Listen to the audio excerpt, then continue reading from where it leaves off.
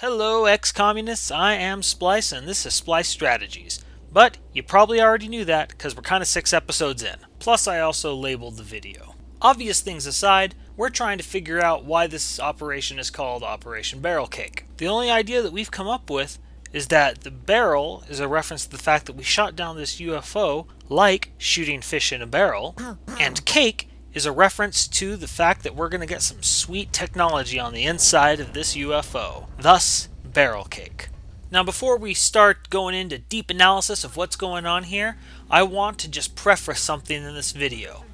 At one point in the video, I'm going to make a horrible mistake. What is that mistake, you ask? Just watch the rest of the video, you impatient person, you. As we've covered before, these UFO crash landing missions are typified by the fact that there is a lot of open space populated by heavy cover elsewhere. Why didn't I go back and just say it correctly? I'm too lazy, that's why. But that was not the mistake I was talking about. No siree, the mistake that I will be making will be grave indeed, not simple mispronunciations. So, let's get started, shall we? As you saw by that golden strand there, we know where some meld is. Nothing special, we just orient ourselves in that direction and get moving. We hear some alien chatter on the other direction, but, we figure if we keep moving this way, we don't have to deal with them. Rather, I should say that we won't have to deal with them yet. In either case, the logic holds out, and Citrus Architect gathers the meld. After that, we simply reorient ourselves and start trudging through this swamp to get to the other meld. As we do so, we're completely aware that we're moving towards the UFO, which means we're heading towards a more likely confrontation.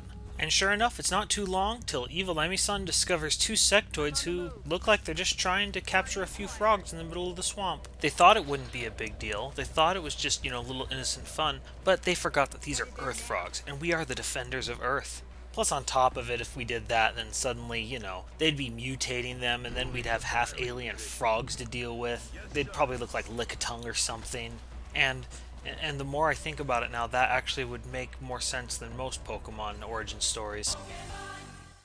Either way, we take advantage of Citrus Architect's running gun and put 2 bullets in this flanked alien's chest. The next alien then makes what I thought was a tactical error. Instead of moving and then going into Overwatch, he instead moves twice, which means we can advance on him. But where he moved to is causing some problems.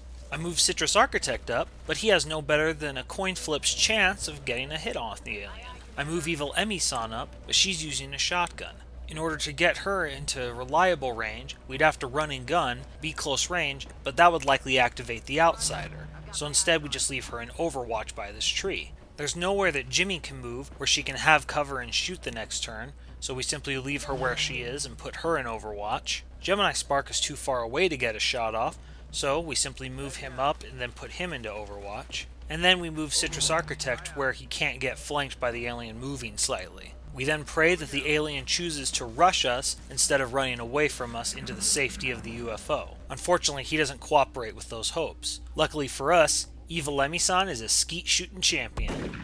Look at that, shooting shotguns from that great a distance. She's come such a long way from, team killing Maddie. With the 2 frog catchers dead, it's time to move on. The way these UFO crash missions tend to happen, especially early on, is that you'll have 2 groups of 2 or 3 sectoids, and then you'll have the outsider inside the UFO. Now, it'd be a real quick trip for us to just pop into the UFO and fight the outsider right now, but with another gaggle of sectoids somewhere out there, I'd much rather fight them first than the outsider, rather than fight the outsider and then have them stumble upon us during the fight. My assumption is, after having been pretty much all over this side of the UFO, that they're on the other side, so I start carefully trying to maneuver my soldiers around the UFO without triggering the outsider. Only, it turns out my assumptions are horribly wrong. These sectoids have come in and attacked in a very unfortunate place for us. Traditionally, you try and have your other soldiers between your snipers and the aliens. This is the opposite of that situation. These 2 aliens must be feeling pretty good about themselves. They've executed the flank perfectly, they've got our long-distance fighter in a close-range situation, and they're already planning how they're gonna tell the story of their great flank to all the cool hip alien chicks at the space bar. No, not that space bar. Yes, that one. Unfortunately for these two, Jimmy has a grenade, so the only space that matters is the space between them and the fact there isn't enough of it. With Jimmy sending those two aliens to the big cantina in the sky, it's time to focus on the outsider. The goal for this engagement is simple. I either want Jimmy or Gemini Spark to get the kill, and likely a promotion. So we put Jimmy on the high ground so she has the best chance of shooting a moving target, and we carefully move the rest of the team to the sparkly particle effect that the aliens call a door in preparation for assaulting the outsider. So Citrus Architect gives a little knock on the door, the outsider scampers away, Jimmy takes a shot, Jimmy misses the shot, and now we gotta deal with this guy tucked into a corner so tight you'd think he's playing the world's highest stakes game of hide-and-go-seek ever. Now, we could just simply run and gun Evil Emi-san and Citrus Architect in there, but they could also crit by doing that and then kill the thing without ever giving Gemini Spark a chance at the alien. So we're just going to use the much more refined approach of using weapons-grade explosives to blow the outsider to Kingdom Come. So, we move Citrus Architect and Gemini Spark in.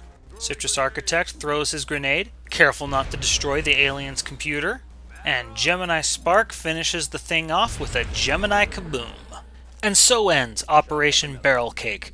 We got through it without losing any meld, without taking any damage, and without making a single Portal reference.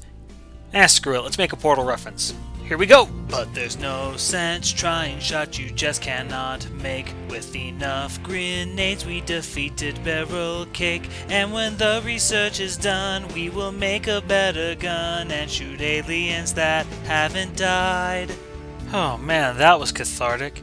I can't tell you how long I've been holding cake jokes. Oh, and look, I got the achievement too. Oh, wonderful. So, promotions. Unfortunately, Gemini Spark is the only one who gets promoted. I'd really hoped that Jimmy would get a promotion as well. But we're happy that he's at least a support and not another assault, since we already have two of those. In the resource front, we were able to gain from the UFO a couple of things. Namely, some alien alloys, nav computers, and power sources. Now unfortunately, one of the nav computers and the power source were damaged, but we can at least sell them for cash. More specifically, we're able to sell the damaged components for 50 double S's. Such a reliable currency.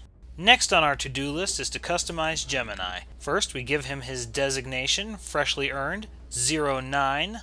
For those of you who don't know him, he, like Evil Emi-san, is a vigorous Pikachu player. But Evil Emi-san's already got the goggles, so we're going to have to give him the headband, and he will look silly. After I'm done once again playing dress-up, it's time to go to the scanner. And we immediately get DJ Sucre back, and our research on weapons fragments completes. This means we can now build a scope, which will be critical for our snipers to improve their accuracy. Next comes the decision on what to research next. And for me, it's an easy decision. I want to get to mech soldiers as quickly as possible. That means we're going to need to research us some meld recombination. After that, it's back to the scanner. And here's where we see my critical mistake. Did you catch it? It was really subtle, so it might be hard for you to see, especially if you've never played XCOM before. There it is, right there. For those of you not in the full XCOM loop, what you need to know is that there is a thing called satellites. The satellite mechanic in the game allows for a couple of things. First, the country that has a satellite over it gives you more money. They also give you an engineer or a scientist depending upon the country. Secondly, it reduces panic in that country. At the end of each month, the council gives us a report. You know, that group led by Lex Luthor. If a country is a full 5 bars of panic and it comes to the end of the month, they're most likely leaving the XCOM project, taking their funding and their resources with them. Without satellites, you're completely dependent upon your missions to reduce panic in countries. Satellites give you nearly the only flexibility you have in dealing with worldwide panic. Why am I mentioning this? Because satellites take 20 days to build. You'll notice the date on the little timer says the 12th, and so unless March has magically developed a 30-second day, I have utterly shot myself in the foot. After my critical error, I spend a lot of time in the bargaining stage of grief. I keep hoping that if I stare at the screen long enough, I can make 20 days of construction fit into 19.75 days left in the month. But, alas, Mathematics is a cruel mistress. More importantly though, I actually have to do something. I stared at the screen long enough that Beetober returned to active duty from his injury.